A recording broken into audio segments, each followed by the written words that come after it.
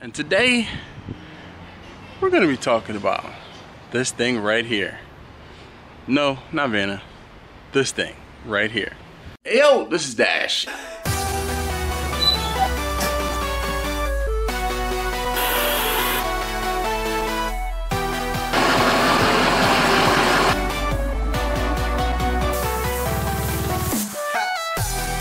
Get ready.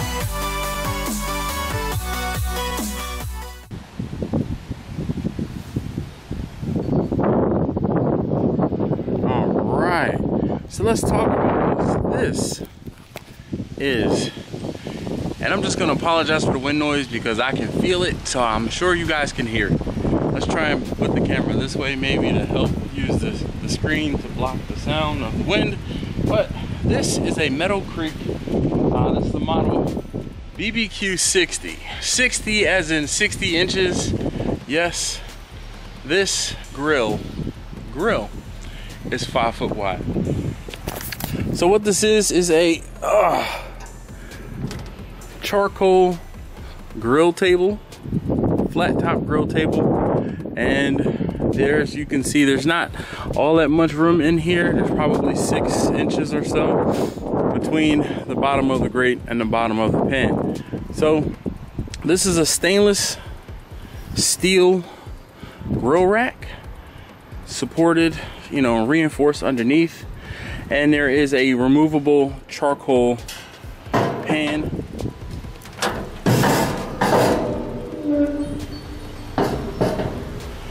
All right, so I flipped the grate up so you can see the charcoal pan.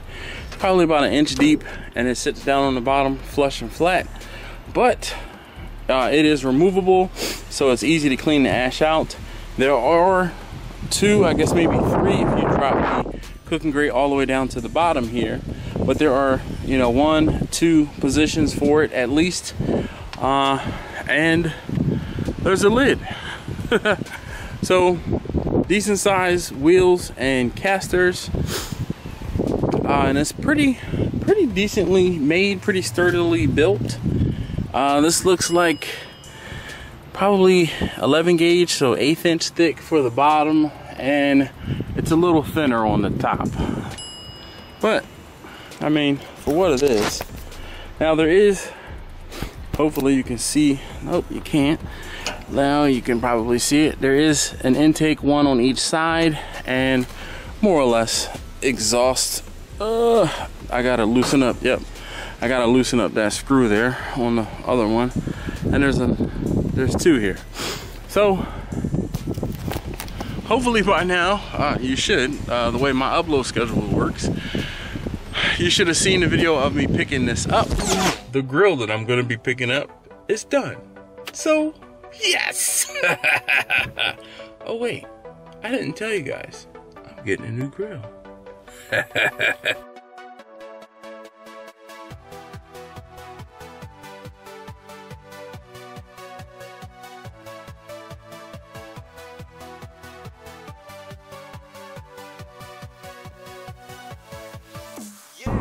Here, brisket. Here, brisket. And I just wanted to do a quick walk around, a walkthrough of this grill. And new grill, who this? You guys know we're going to need to come up with a name. So this is a Meadow Creek brand smoke or grill, excuse me, Meadow Creek brand grill. I went up to Pennsylvania, up to New Holland, Pennsylvania, picked this up. I had to order this grill, and it took about 1.5 weeks or so for them to build it. It is pretty much basic. The only option I did do was the lid. I wanted to make sure I had a lid because I'm replacing that grill there. That grill there has been, it's been my rock horse. I've used that grill for years and done lots and lots of on-site cooks and things like that. So that's what this is going to replace, that one over there. That being said, she's gonna need a name, all right? And let me get out of the sun for a second. Maybe not.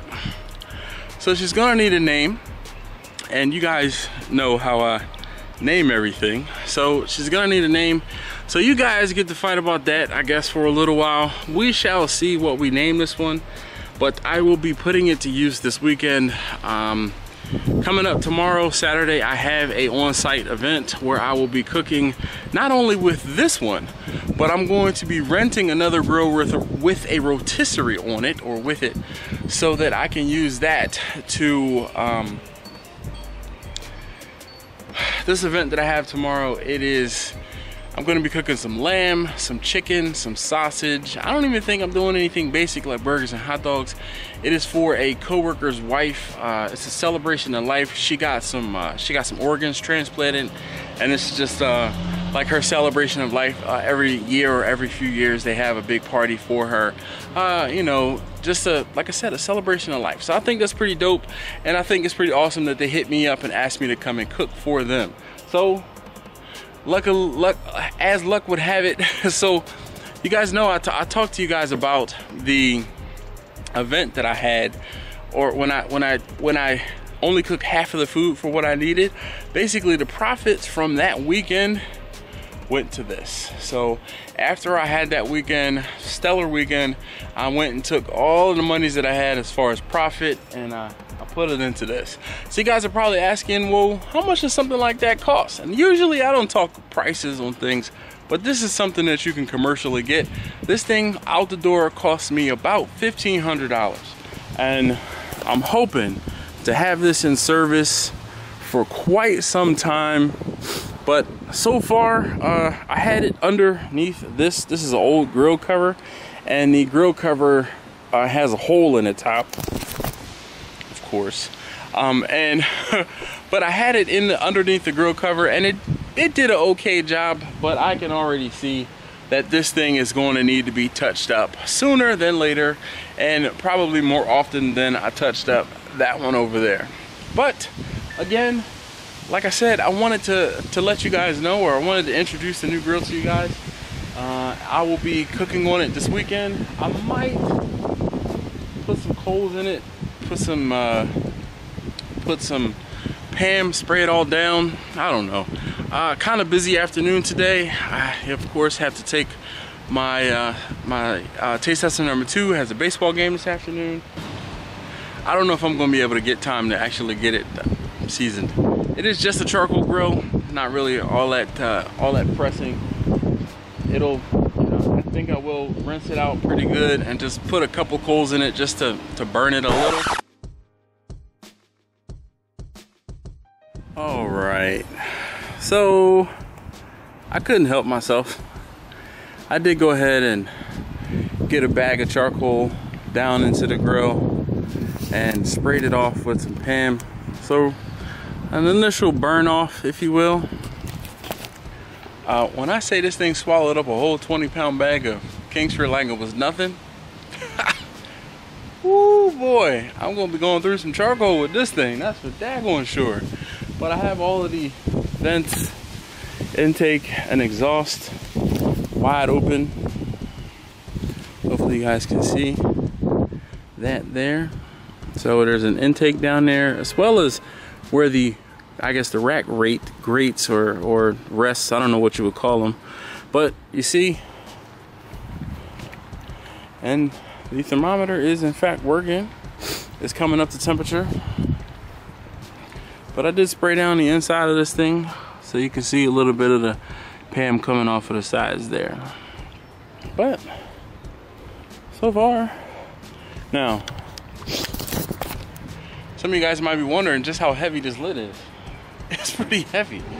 I'm able to pick it up with one hand, but whoo, I can see that could become problematic.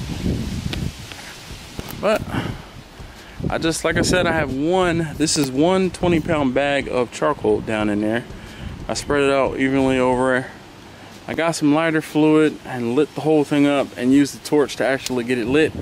I don't have a whole bunch of time to be playing around with it.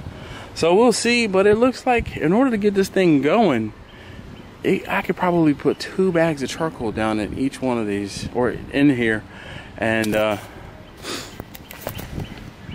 wow. But so far, so good. Looking good. All right, so what I'm gonna do, I'm gonna, in the video that I started earlier, I'm gonna just put this clip in there, and then I'll finish out with how I ended the other one. But I'm just gonna let this burn off real fast, and we'll go from there. All right, so I've had the Metal Crate grill running for a little while. We're rated about 350 degrees on this thermometer here. I was a little worried that this was gonna get hot, and it is a little warm. I'll have to figure out a solution to deal or help with that. But see, we're getting some good color on the grate there, and I mean, I'm just gonna let it roll, let it do what it does. Let this charcoal that's in here burn off. It is sacrificial. I wonder how, no, at least these are pretty cool. And the grate is definitely warm. So that's good to know that it is, at least these cool touch handles are actually doing what they're supposed to be doing. All right, well, there you can see it. So, well, I'm gonna let this finish seasoning off, and I'll be back out later to talk or look at this.